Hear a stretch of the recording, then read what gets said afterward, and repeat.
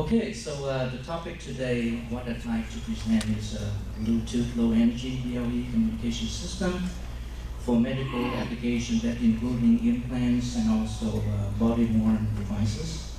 And also another new topic is called MBAN, is Medical Body Area Network System.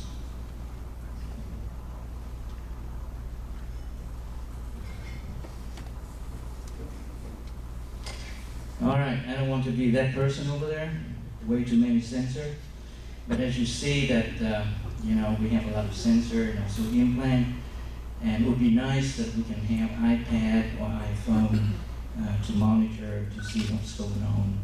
And the reason people like this because iPad and iPhone does have Bluetooth, so hopefully that we can have a communication between those. The next one is actually,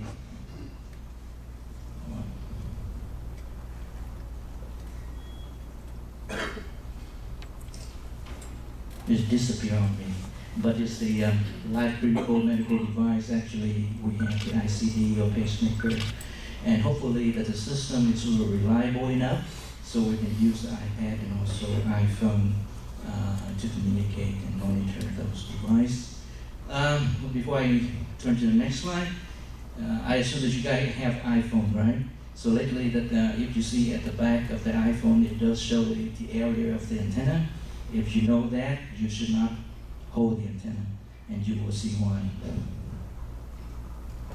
So again, the main reason for the BLE is actually we have power efficient, and then the highly secure industry elite privacy and stuff. So this is we do have very promising option here for the medical implant application.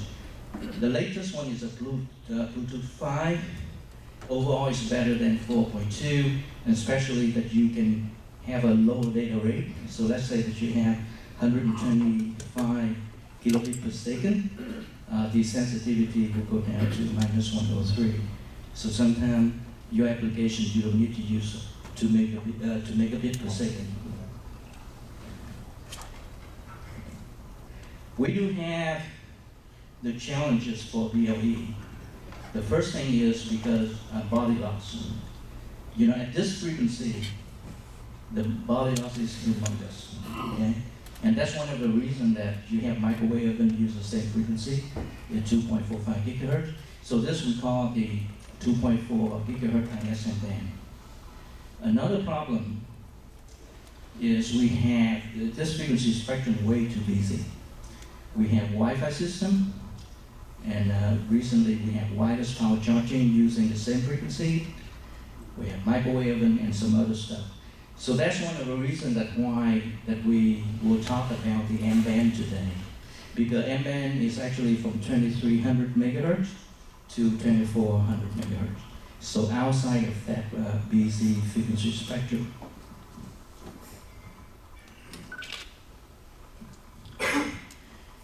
This is just Wi-Fi channel. You have a lot of different, you have 802.11b, G, and N.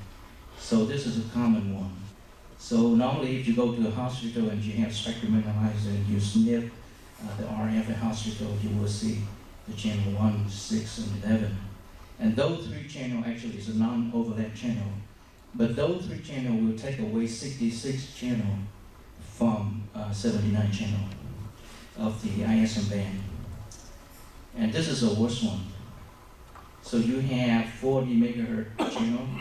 If D2 will take almost everything. And for wireless power charging, they take the whole frequency band. And you will see that that is something that you need to be cautious. So I just mentioned, because the ISM band 2.4 gigahertz is way too busy, FCC has approved the allocation for 40 megahertz spectrum bandwidth, and we do have from 2360 to 2400 here.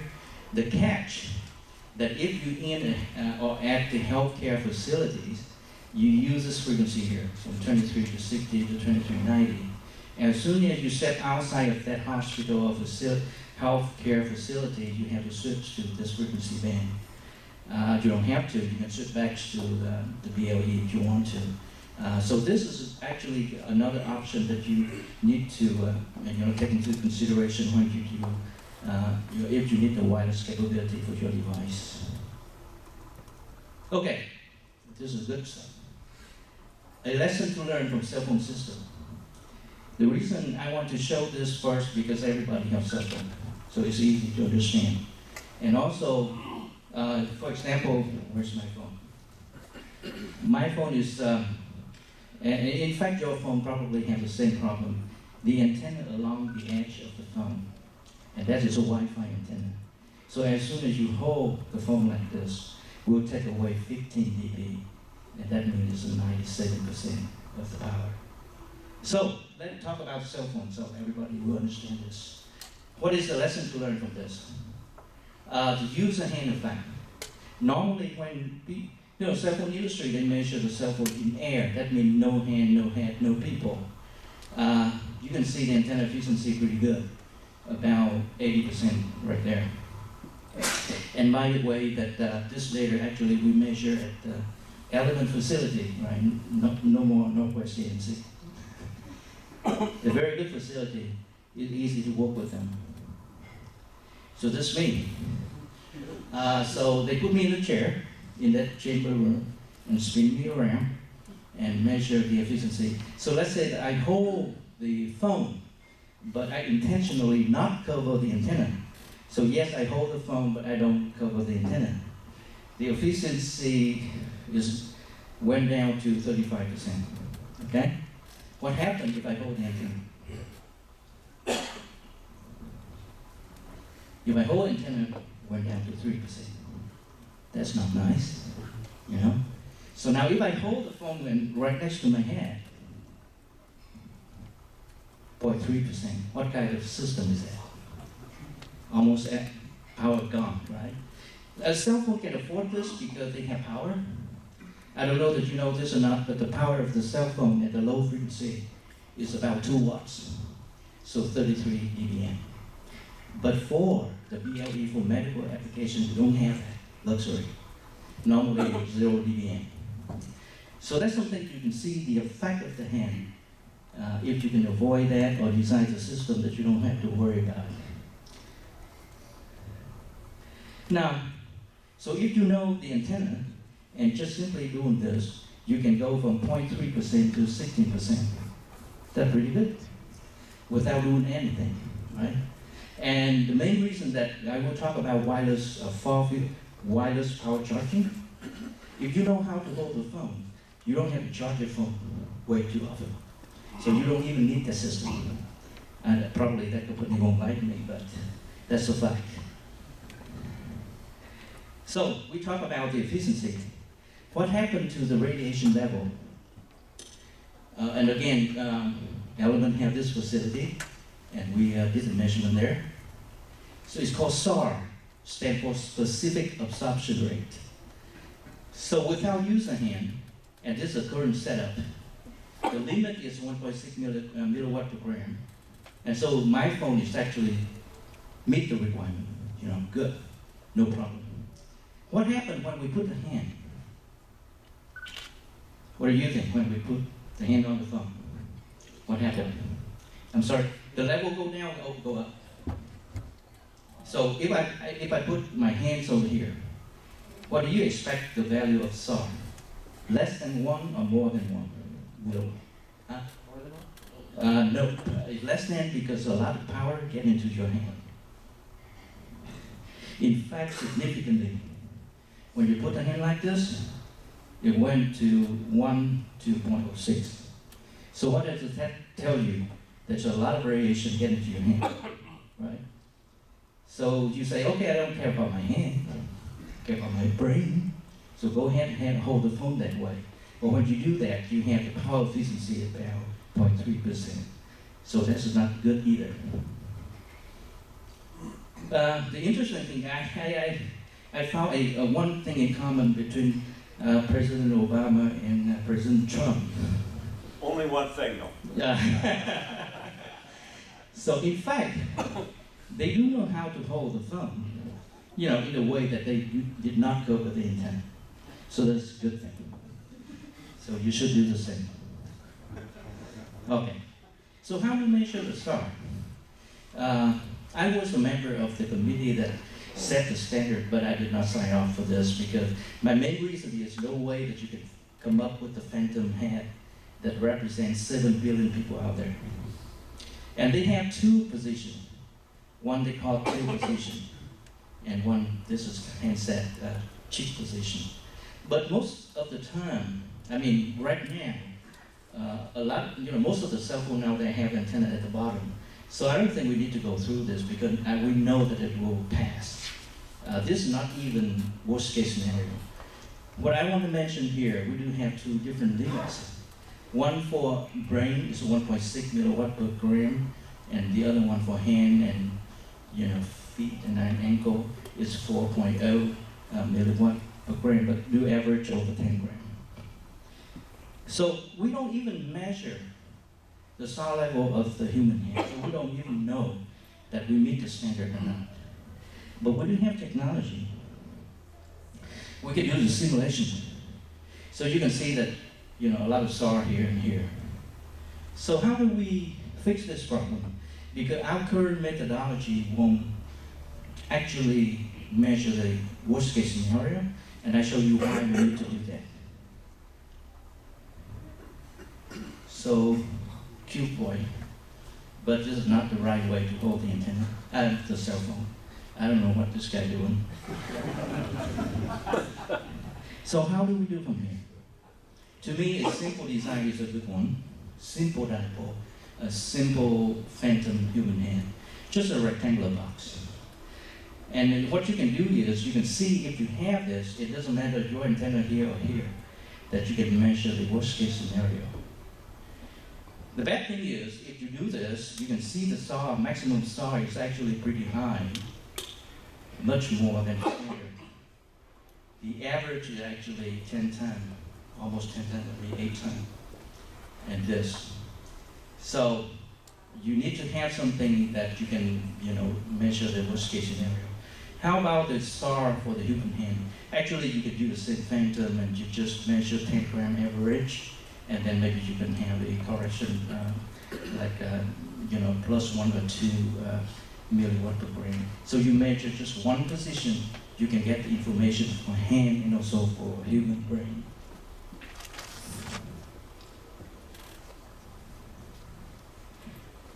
So if I use the same phantom that we have right now, and how do we measure the worst case SAR? Very simple. If we know the antenna right here, we push it this way, so we have antenna closer to the brain as possible. And the good news, if I do that, it still meets the SAR requirement. So I don't think the industry should be very nervous about this. We just have to do the right thing. Okay, so you learned a little bit about why the human hand is so important, and we have a good lesson to learn, and we apply that to the system that we want to talk about today. So BLE antenna system, we have external device, we have the implant device, and this is just a mock-up antenna here. So we have a little antenna here, and so this looks like a cell phone. When you do the measurement, you need to take the cable loss into consideration, and that's something that you always need to keep in mind. If we measure this antenna in free state, pretty good, 85%, very good antenna, and the gain is about 4. Sometimes you need to be careful about the maximum gain, because if it's too much, you won't meet the requirement for EIRP, affected isotropic radiation. So we need to be careful, but this is very good antenna in air. What happens once you hold it, but not the antenna right here, do you remember? The efficiency went down about 50%, as we expected. And I intentionally hold the antenna, it actually went down to 2%. And we see that from the cell phone, right? And this is a different frequency. This is 2.45 gigahertz. Body-worn device, went down about 7 or 8%. So keep that in mind. Implant antenna, I just use 85% gain probably to simulate this. They work very well. And in fact, you use your hand to cover the antenna, you will have similar result. So the question is it feasible to design an implant antenna that's work for all scenarios? Free space, prior to implant, let's say that the doctor placed the device over the metal tray, or during implant or post-implant? The answer is yes, you can do that. So we have that little box, yellow box there, and use my body. I don't know why my body is that lossy, I don't know. Maybe your body is less lossy than mine. But this number is a typical number for the implant antenna, minus 30 dB. So you can see the human body is way too lossy, okay? It's not as good news for us here. So based on the antenna performance, let me run through you the system link budget. And this is a mid-channel. Assume that we have 2 centimeter implant depth and a distance about 1 meter. Let's assume that transmitting power of the implant 0 dBm. We don't want to have more than that because we want to save energy, right? So I think it's a good number. If you take the efficiency number into consideration, now, I want to stop right here. Most of the time people want to use maximum gain. You should not do that because you will overestimate your system. If you use minimum gain, you won't have a system because you don't have signal. So I prefer to start with average gain, and that is the efficiency. And if we take the human hand into consideration, you remember the handheld device antenna, about minus 17.28 dBi. A free space path loss of distance 1 meter, about 40 dB. Now, you have to be careful when you use a free space path loss. That equation is in far field. If you have the antenna so close, like for this situation here, let's assume that I have implant and have an handheld like this, is in not far field. So you have to be careful when you use that equation. So you add it all up, you have minus 87.73 dBm. And of course, you would like to have something better than the sensitivity. Now, this sensitivity for data rate of 1 megabit per second, if you want to go down to 125 kilobit per second, you can have a 10 dB better. That means minus 103. But let's stick with 1 megabit per second for now. So based on this, you are right for now. You have a link margin about 5 dB. Well, if you take a look at this system link budget, I did not put polarization loss and also fading allowance. Polarization loss is something that if you have transmitting antenna this way and then receiving this way, it's called COPO. So you have no polarization loss. But if you do this, cross-pole, it doesn't matter how close they are. They won't see each other very well. So I intentionally designed a little handheld antenna and what I call dual linear polarization. So if you have that kind of antenna, the polarization loss could go up to 6 dB. So for fading allowance, it depends on what applications you have. If you just want to talk to your implant right here, and the fading is not a big problem, okay? So it depends. Whatever system budget that you have to find a way to verify that. It's not suddenly pull the number from the air and hopefully it will work, right? So one way you can do that, well, before I do that, I talk a little bit about this. So you can see I use my phone here, and I do have Wi-Fi signal finder application on my phone, and in fact I already did. In this room, you have channel 1, 6, and 11, and the signal strength without holding antenna about minus 40-ish dBm. That's a pretty big number compared to the minus 87 that you just see, you know. So if you hold it, what happened? The antenna location right here. So I hold this way, I have minus 55 dBm. As soon as I hold the antenna, it went down to -70. So that -15 magic number, you need to keep it in mind. And surprisingly, it doesn't matter what frequency. 400 megahertz, 900 megahertz, it gives you a similar 15 dB loss if you cover the antenna. So keep that in mind. How do we verify the system link budget? So this we call mutual coupling testing. So you have a network analyzer, you have a little handheld here, you have implant here, and then you measure mutual coupling. And let's say that you measure -70 dB mutual coupling between the two devices, and assume transmitting power of the implant 0 dBm, and receiving power of the little handheld equal to 0 -70, so -70 dBm. Very simple. But when you do mutual coupling testing like this, you take almost everything into consideration. Polarization, fading, multipathing, whatever, if you're able to do this, okay? It depends. So right now it's very close friend. So this is one good way to verify your system link budget.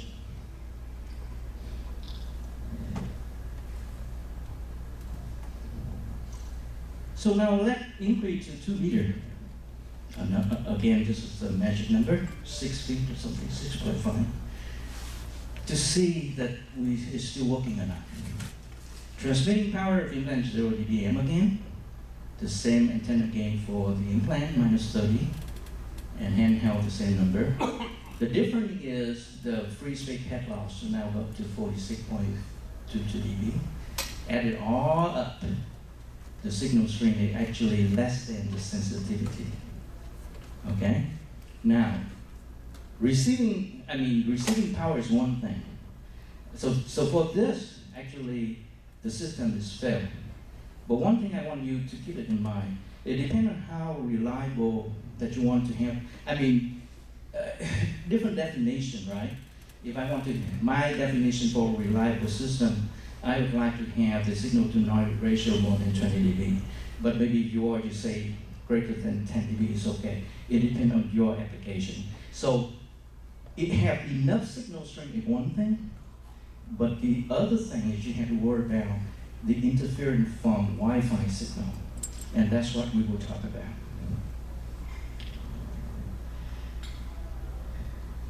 It's a nice thing if you do BLE, everything already for you. You can download the app on your cell phone. You can have implant. In fact, GWT, we do have BLE and MBAN USB dongle. This dongle can communicate with the implant, but for this system test, I connect to the implant, and so these two can communicate. So that's one of the nice things about BLE. Everything is ready for you, and that's a good thing, but you want to keep in mind that the interference, that is a key problem here. So, as you all know that we have different systems. It's called medical implant communication system, and we use a different frequency band. The original one is 402 megahertz to 405 megahertz, and the extended one is 401 to 406. And we expect this frequency band is not easy like Wi-Fi spectrum, but this is the unexpected. Can a surgical headlamp system interfere with MICS system? Unfortunately, the answer is yes. So what we have here is a system that we bought, and then we measure in the anechoic chamber before we turn it on. Very nice, no noise. What happened when we turn it on? We have the in-band noise for that 400 megahertz. And with this noise, I guarantee you will destroy that 400 megahertz system. Because for MICS system, the maximum transmitting power is 25 microwatt, minus 16 dBm. So we don't have a lot of power to start with. And if you have a crucial equipment that generates this kind of noise, you got a problem. What is the lesson to learn from this? When we deal with 400 megahertz, it's reasonable to assume that we don't have this kind of problem. But we should not assume that anymore when we deal with a very, very busy frequency spectrum like 2.4 gigahertz spectrum. So that's the lesson to learn. What do we need to do after this? This is a very crucial. Doctor need to have this equipment. So if we want to use a BLE system, a very simple thing, we just measure more, up to that level, that frequency. So luckily for this equipment, we don't have a lot of noise at that 2.45 gigahertz. So a good thing, okay? But what I try to tell you is, if you deal with a very busy frequency spectrum like the 2.4 gigahertz, spectrum, ISM passive spectrum, you need to be cautious, okay? Because it's like a cell phone. You have new cell phone model every 6 months. You don't have new medical device every 6 months. So when you plan to do something, you have to be cautious and take everything into consideration. And you can see that one of the concerns that I have is a coexistent interference. So this is a 2.4 gigahertz frequency spectrum, and channel 1, 6, and 11 for Wi-Fi, and BLE, of course, a 2 megahertz channel. So you have 40 channel here. But you have a lot of things going on here. You have Wi-Fi right here. You have Zigbee. You have other Bluetooth. You have wireless power charging, other stuff. The reason I mentioned about the SAR testing for cell phone is what we need is a reliable coexistent testing methodology for a conservative scenario. Okay, if I set up the testing and I intentionally put into the crosstalk scenario, you won't see the interference. But if I put into COPO, and you will see a lot of signal from the interference network. So you need to keep that in mind. I've been working with FDA, and in fact, I did give a seminar at FDA a few months ago. What they would like to see is something that have to be reliable, but represent conservative scenario. And I think that when they want to test for the Wi-Fi channel, they love to use the 802.11n, because to them, 40 megahertz channel gives you more problem than 20 megahertz problem. So you keep that in mind. And they did a little bit work on characterize this frequency spectrum at the hospital environment. So what we did is very simple. We went to the hospital, very small one. We used a spectrum analyzer. We turned it on a couple minutes. We put the mic host on that. And you can see pretty much you have channel 1, 6, and 11 for Wi-Fi there. And the interesting here is the signal strength pretty high compared to the system link budget that we just did, minus 87 dBm something. So you can see that it is a big problem, a big concern here. And even at airport,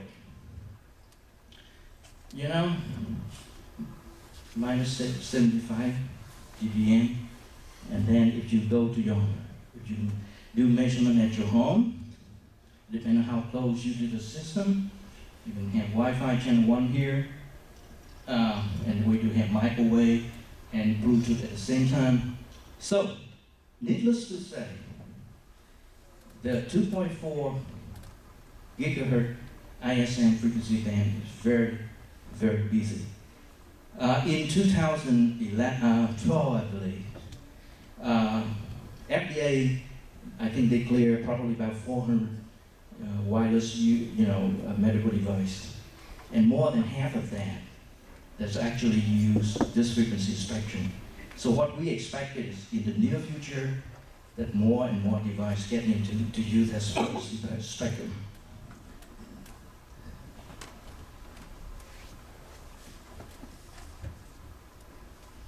So this is wireless far field power charging system. What they have the antenna array, that can give you a gain like 20 dBi, and this is the maximum they can do, 25 dBm. And let's say that you have this cell phone like 15 feet away, and they claim that their system can charge a cell phone.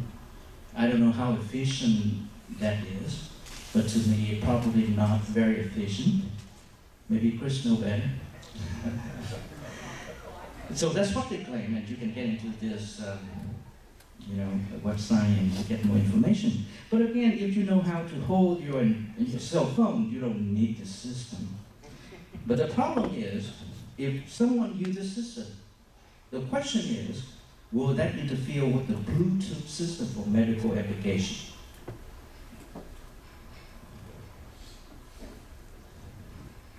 So this is the radiation pattern for that antenna panel transmitting. So you can see roughly about 21 dBi. And then let's say the free space path loss 20 meters away from that transmitter, you have 66 dB or so. But then if you add it all up here, you will receive something like minus 20 dBm. That number, it is a concern. If you have a BLE system, medical of course, remember again, the receiving power roughly about minus 80-ish. If you hit this minus 20 dBm, you got a problem. Not only at this direction, but you do have main beam, but you do have side lobes. So the smaller side lobe, the difference between here and here, about minus 25. So minus 20 to minus 25, minus 40-ish dBm. It could interfere with your BLE communication system for medical application. This is not very nice because, they use a whole entire frequency band to do this. And so this is a concern. And in fact, I think FDA is really concerned about this. So this is something that we did. So it's not far field, pretty close, not the near field, but we can design a system that gives you 97%, but this is conducting loss only. So we can find some way if you still need to do power charging, don't do it to far field, do closer, and then you can have a good system so you don't have a lot of radiation out of that. Microwave oven, it is a problem too. If you have the BLE system for medical, you should not get closer than 5 meters. If you're closer, the Bluetooth performance doesn't degrade. What it means is if the Bluetooth system is typically further than 5 meters from the microwave oven, the Bluetooth performance does not degrade. So the main thing is, wireless power charging and the Wi-Fi. So it's just so much talk about how busy of that frequency bandwidth spectrum. So now let's talk a little bit about the MBAN. So MBAN is just a little bit outside of that 2.4 to 2. Outside of that ISM band. So for the medical body error network, you can have the hub is movable or is stationary, and then you can have pacemaker, you can have other sensor. So pretty much that you can use this frequency band for medical application. But in order to use this frequency band, you have to talk to FCC and FDA, hey, we'd love to use this. And they will give you permission, but let them know, okay? Always pros and cons, okay? Nothing is perfect, right? So what is a con for this thing? And we do have solutions for this. So again, if inside or at healthcare facility you use this frequency spectrum, as soon as you step outside that facility, you switch to this, okay? So we do have the constraint on power, how much power we can have.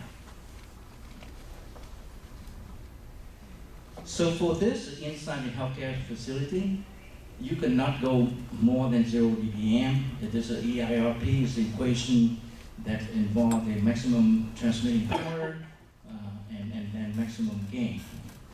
So this is a small thing. that you need to take into consideration. But as soon as you step outside the facility, you switch to this frequency, and then you can go up to 20 milliwatt. That's about 13 dBm. So all these things here, so I think analog device can take care of that, right? Mm-hmm. So let's switch gear a little bit. Body-worn device scenario. I just have the dipole above my chest here. And as you know, you remember when we have a body-worn device, the efficiency went down to minus 11 dB. And this gives you a similar number for the MBAN frequency. I do not expect it, body loss between MBAN and BLE band, further apart because they're pretty close to each other. So they're similar. The key thing is, as you see, this is right in front of me, so you have more power here. In the back, you got a problem. So the power will not go through the body. Okay, so just go to MBAN system in budget for healthcare facility. As I mentioned, we need to certify the ERRP requirement 0 dBm. So if you send out transmitting power about 0 dBm, you should have the antenna that maximum antenna can have to less than or equal 0 dBm. We can design that way. And normally to have this, the average transmitting antenna gain is about minus 3 dB. And again, just a free space path loss here, and average body-worn device minus 11. And then add it all up, you have pretty good system at the 1 megabit per second. And again, I don't think that we have to worry too much about the interference for this MBAN. You do have a little bit because it's right next to the ISM band, so the energy will spill over, okay? But I expect that it will be much quieter compared to the BLE frequency band. So the link margin pretty good. But this is for stationary. Okay, what happened is for the little handheld, you have to take that into consideration like you use a hand effect.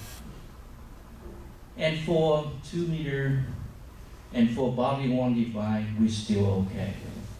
That's why that when, I don't know that you have a lot of Bluetooth body-worn device or not, but so far that not too many people complain about that because the antenna efficiency for body-worn device is not minus 30, but minus 11. So now if we deal with implant.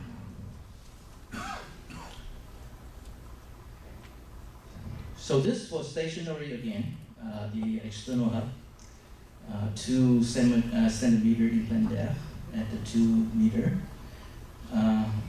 If you go through this exercise, you'll still be okay, all right? But if you switch to the little handheld for external monitor, you have a similar problem. So the link margin actually minus number here, so system will fail. So it's really depend on, do you still want to have 1 megabit per second or not, or do you want to go down to 125 kilobit per second? Okay, so it doesn't matter implant the body-worn device just above your chest, or maybe 2 centimeter implant. You expect to have more power in the front and less in the back. So you see this? So here's the body, if I have some device over here, that's what you expect to have. So less power here. So the question is it feasible to design antenna system to shape the radiation pattern? The answer is yes. So you can push more energy in the back if you know how. I could not share that with you, it's a proprietary technology, but I just want to let you know it is feasible. Okay, so it doesn't matter that you have MBAN or you have BLE, but especially for BLE system, you know the antenna right along this edge, and there's no way that you can avoid not to hold the antenna. And how do you come up with a simple solution? And of course, pros and cons too. That can give you back 15 dB, 97% of the power that you need. So this is actually a very simple design. You can design a cell phone case, have a protrusion here that you won't hold the cell phone antenna, and you won't hold the, BLE and MBAN.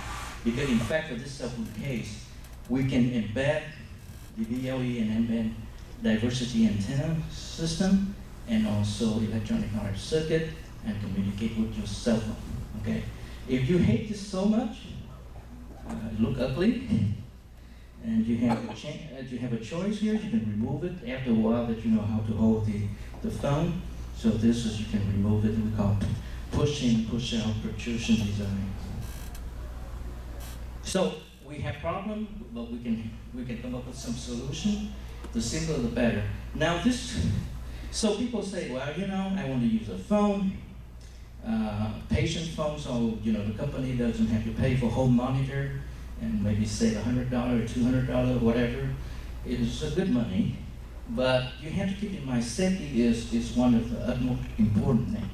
So you have to design the system that have to be reliable enough for your application, and especially for medical device.